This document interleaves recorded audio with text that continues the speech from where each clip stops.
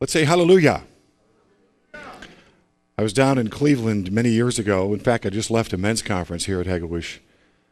And that's how Dimitri Duduman began his messages. And when he was appearing and sharing from God's Word, he would shout, hallelujah!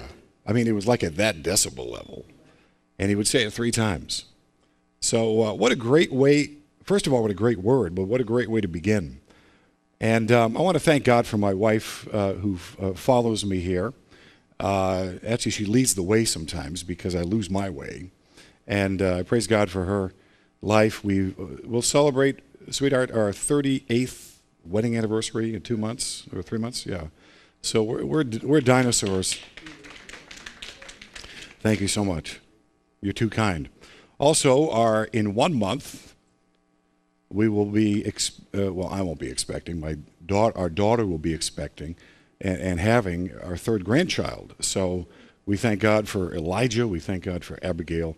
And we praise God for whoever. Right? They haven't decided on a name, and that's the privilege God gives the parents. But I appreciate the flock back at East Aurora, New York, who's upholding their shepherd. And hopefully some of you are listening, and if you are, howdy. Praise God. If you like these conferences, we have one coming up, by the way, in June. And if you know any reprobates or you have any enemies, please send them our way, because we would like to help them. And so the weekend of June 20th, usually Pastor Mobley comes out and shares from the Word of God with me, and we'll just see who else the Holy Spirit wants. But isn't it good to be here? I hope you're happy. I hope you got some good freedom last night. I know I did.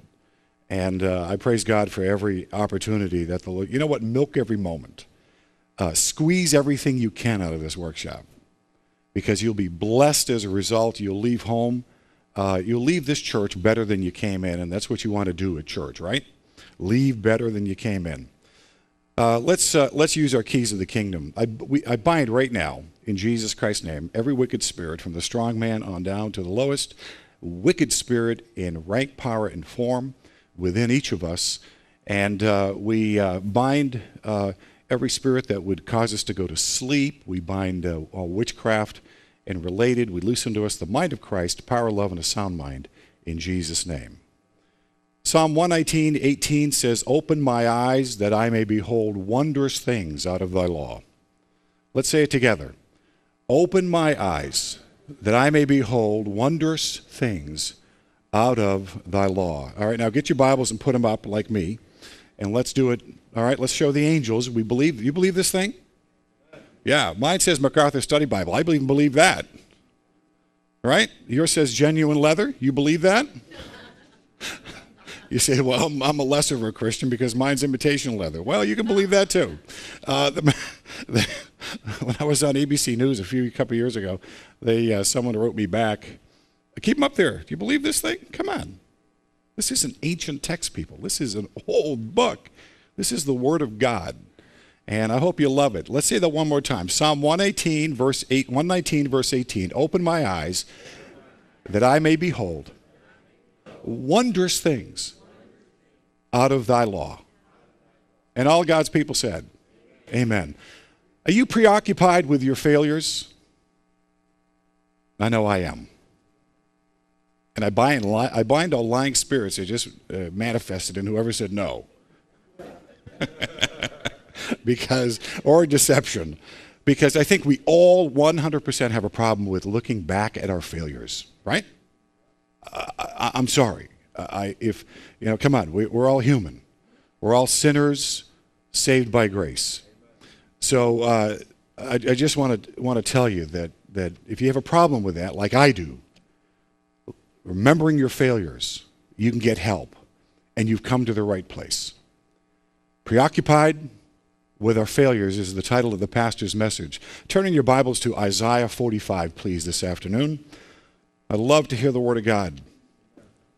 The pages turn. That's one thing I hate about these projection screens that have the Bible up there. You can't turn to your Bible, so you never learn where the books of the Bible are, right? Right? If I said today, turn to Hezekiah 1:3, could you get there? Well, there's no such book. I got you. I couldn't get there either, so I'm with you. Isaiah 45, before we read it, I want to say something. Please, so I need your undivided attention. Please look up here. Isaiah 45, 5-7 is where we're headed to. There's the roadmap. The problem of being preoccupied with our failures, I wanted to start out by telling you one of my mentors, or my mentor's mentor, Dr. Donald Ray Barnhouse, who pioneered Christian radio back in the 1930s and 40s. He graduated, he was one of the few graduates from Princeton Seminary who was actually a conservative Presbyterian. There aren't many around these days. He was a good, godly man who loved the Bible. He was privileged to have one of his former professors before Princeton went liberal, and they started Westminster in north of Philadelphia. He was privileged to have one of his professors come and hear him speak. And the professor sat way in the back, and he had a big banana smile on his face the whole time because Dr. Barnhouse loved the Word of God. He lifted high the Word of God, and he lifted high the God of the Word. Amen? The interesting thing is he came up to Dr. Barnhouse after. He says, Donald, he said, I'm so impressed with you as a pastor teacher. And I want to let you know that I've concluded, like me, that you are a big Godder. And you're not a little Godder. And what he meant by that, I believe, is this. Do you have a big God or do you have a little God? You got it? Do you have a big God or is your God little? He can't do much. Especially he has hardly any power over the devil. Has hardly any power to take your sour marriage and turn it around and make it a good marriage. He's so small that there's no way he could take your unsaved child and reach down and save him or her or your grandchild, right? Are you listening? Is anybody alive out there and breathing? Amen. Isaiah 45, 5-7, let's read the Word of God. This is the Word of God. Let's begin at verse 5. God says, I am the Lord, right? If you have a good translation, it capitalizes the L-O-R-D, and that means not Adonai in Hebrew, but Yahweh. I am Yah. I am Yahweh, God's personal name.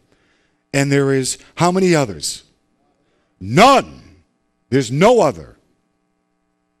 Besides me, there is no God. So you can go to your toilet and flush every other religion and every other false teaching system, whether it's Mormonism or what I call Jehovah's False Witnesses or whoever and whatever it is other than the true and living God and the God of the Bible. Let's continue. He says, I will gird you. He says, I'll give you support, though you have not known me. These guys, again, he's talking to people pre-salvation. Verse 6, that men may know from the rising to the setting of the sun that there is no one besides me. I am the Lord, I am Yahweh, and there is no other. The one forming light and creating darkness, causing well-being and creating calamity. You know, that God even uses the devil for his ends? Yeah. Every demon inside of us, he uses to get our attention. He uses to afflict us, to put us, some of us, to put us on our backs, to force us to look up. You got it? So I just want to let you know that God is in your corner. He loves you. He's crazy about you. He's got your picture on his refrigerator in heaven because he likes to see you and he loves me. In fact, what is John 3:16? The gospel in a nutshell. God so loved the world that he gave his only son. Abraham did not have to sacrifice Yitzhak, did he? Laughter. But God did have to sacrifice his son. That's how much he loves us. Causing well-being and creating calamity. I am the Lord who does all these things. Turn to Psalm 18, and let's pick it up at verse 27. Psalm 18 and verse 27. Are you a big Godder or a little Godder? Psalm 18, and let's pick it up at verse 27.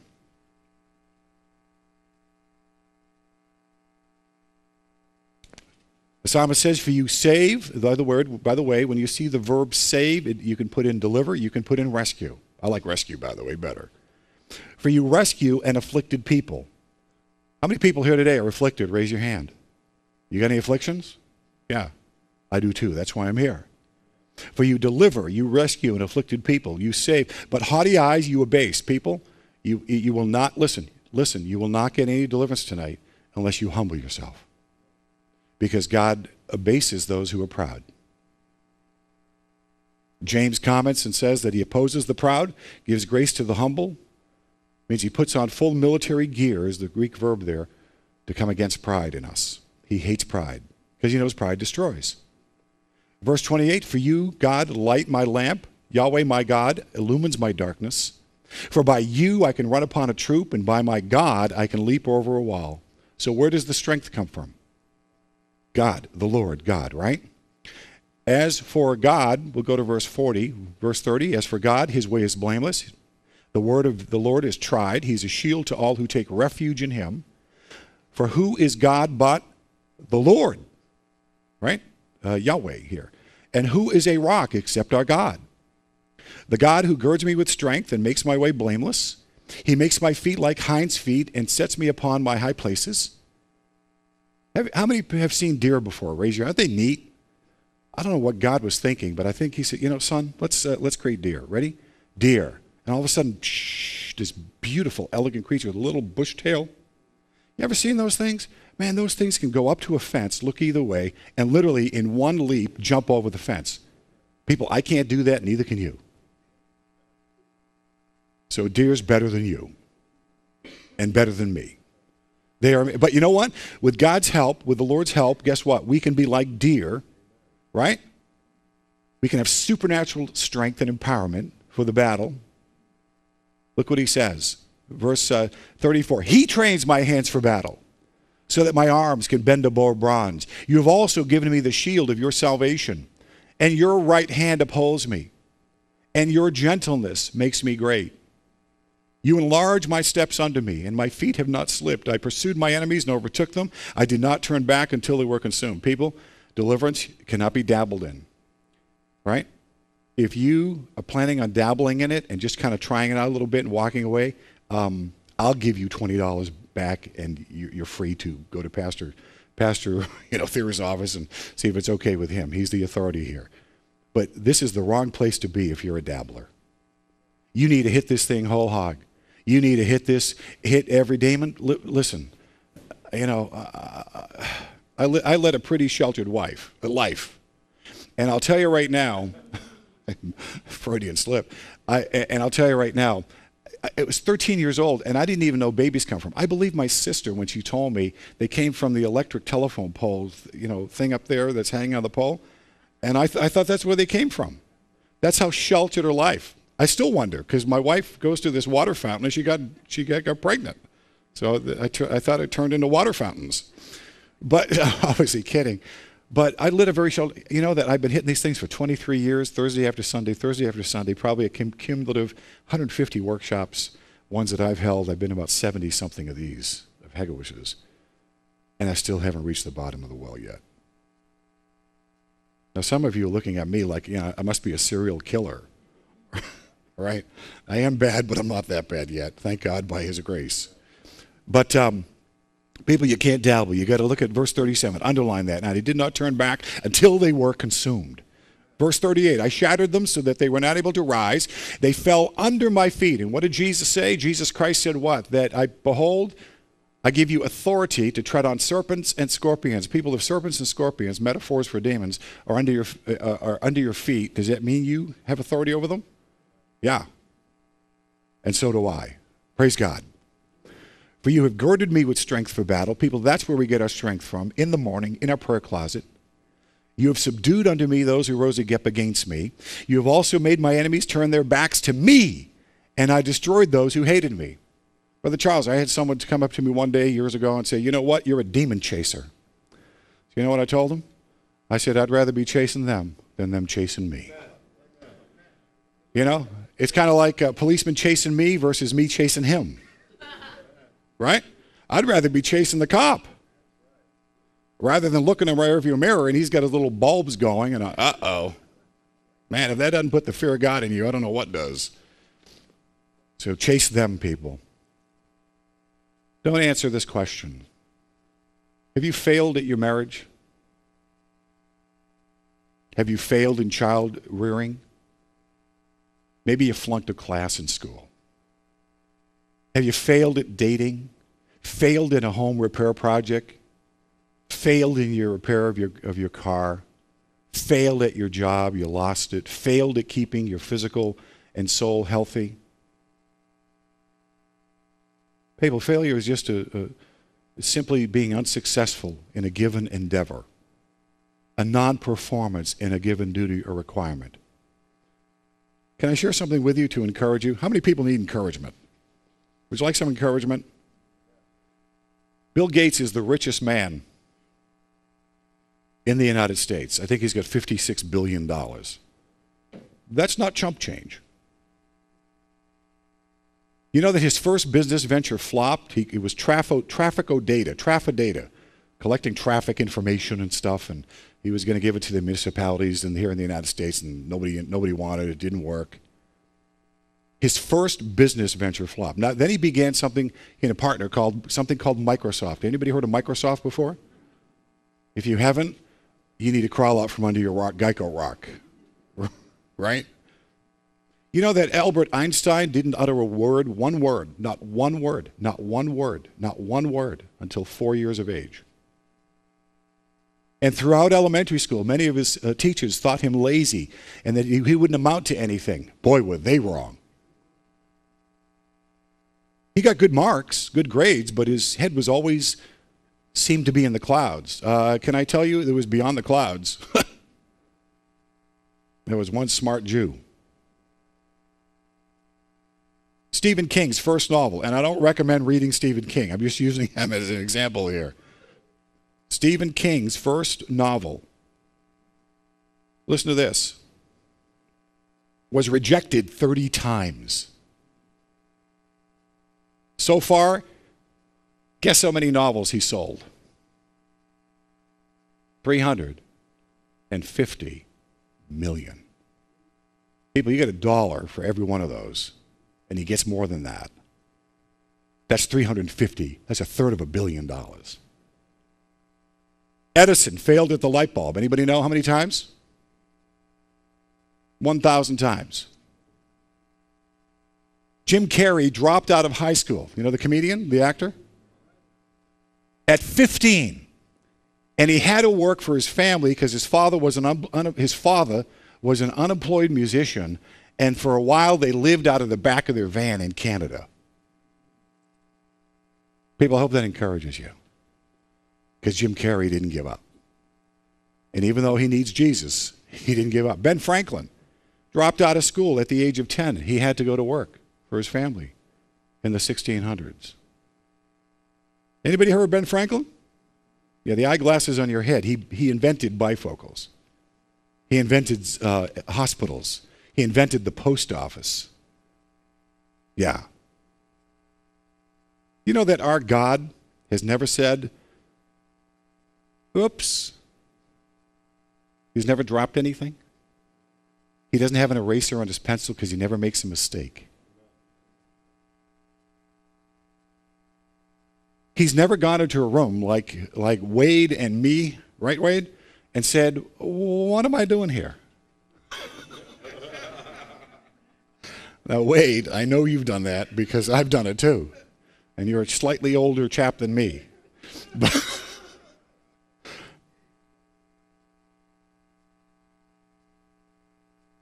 God will never fail because he can't.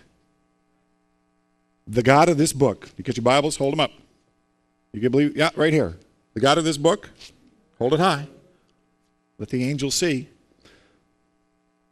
The God of the Bible, the God of Israel, the God of Abraham, Isaac, and Jacob can never fail.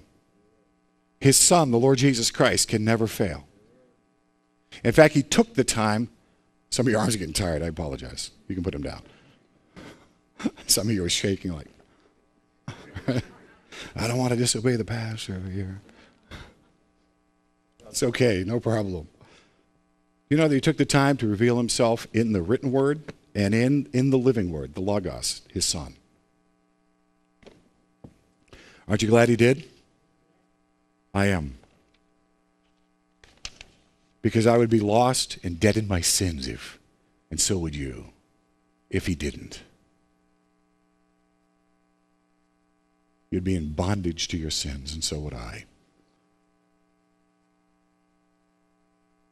And by the way, when you're talking about about God, don't say, you believe in God? Yeah. Oh, good. Well, he must be saved. Time out. Make sure he's the God of the Bible. Make sure he is the God and the Father of our Lord Jesus Christ. Make sure that they're believing in not some great Santa Claus with a beard in the sky that they made up. Make sure that God, you mean the God of Abraham, Isaac, and Jacob? Yeah. You mean the triune God? Yeah. One being, Father, Son, and Holy Spirit, co-equal, co-eternal? Yeah. You mean Jesus, God the Son, and the Son of God, his humanity? Yeah. All right. That's fine. You're saved. Thank you. You know that a few moments ago, you turn to Exodus 3, please, in verse 13. A few moments ago, you said the word hallelujah, remember? Hallelujah. It ought to be one of your favorite words.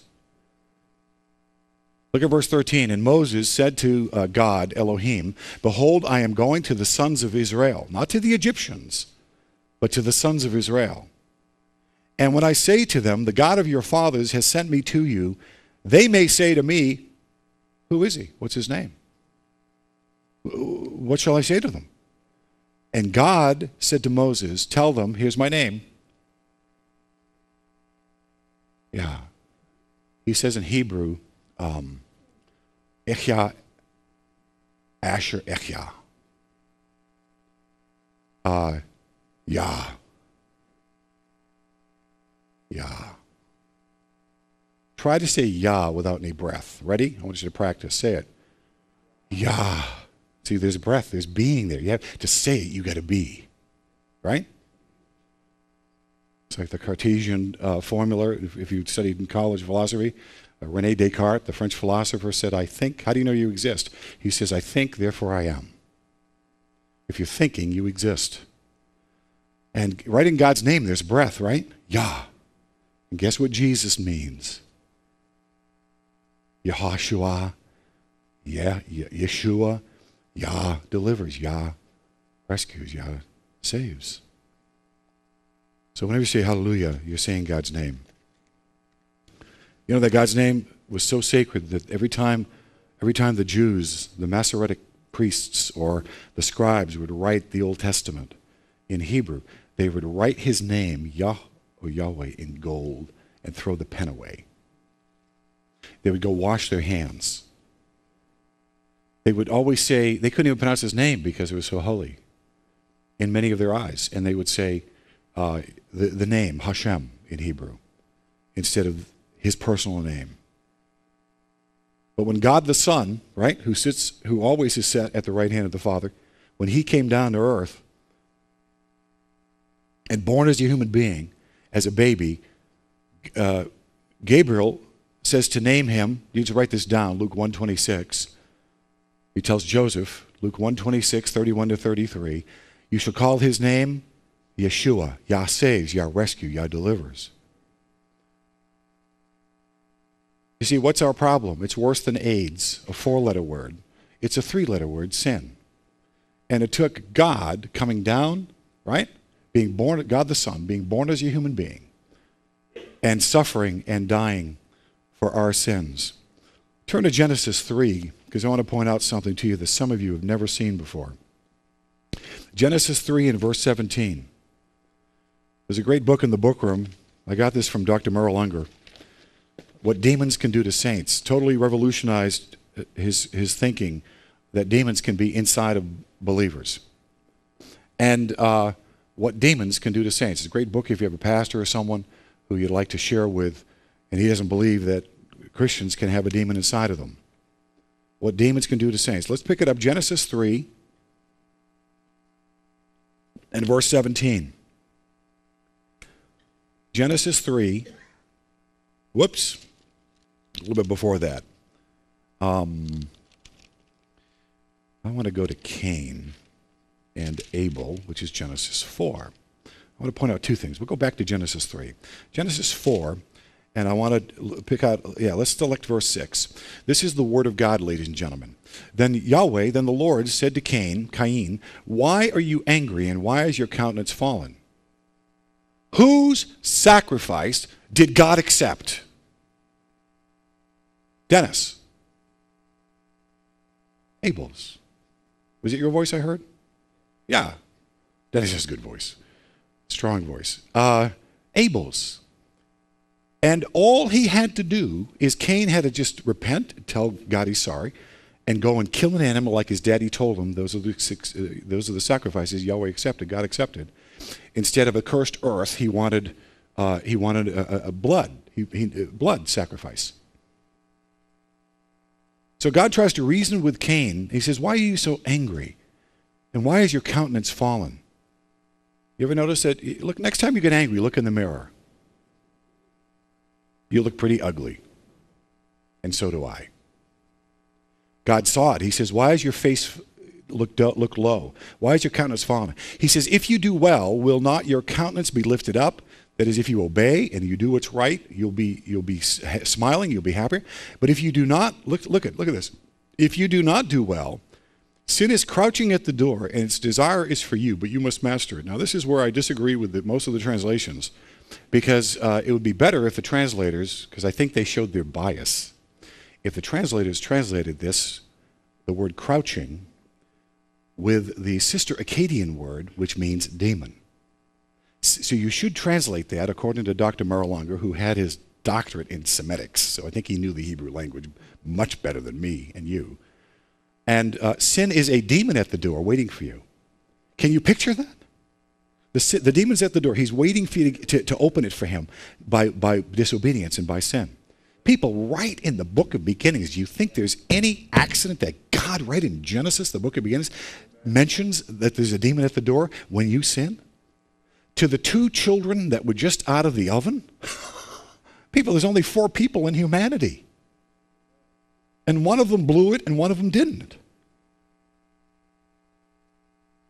No accident, people. Let's go to Genesis 3 and see how they blew it. Genesis 3:17.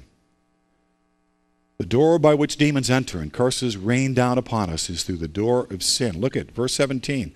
Then to Adam, he said, God said, because you have listened to the voice of your wife. Stop right there. Now, I want to ask forgiveness from the women here, because I'm going to point out something that you're not going to want to hear. But don't get offended. Just say, okay, I understand. This is what happens. Whenever your word contradicts the word of God, whenever your word is now above God's word, and Oscar listens, guess what?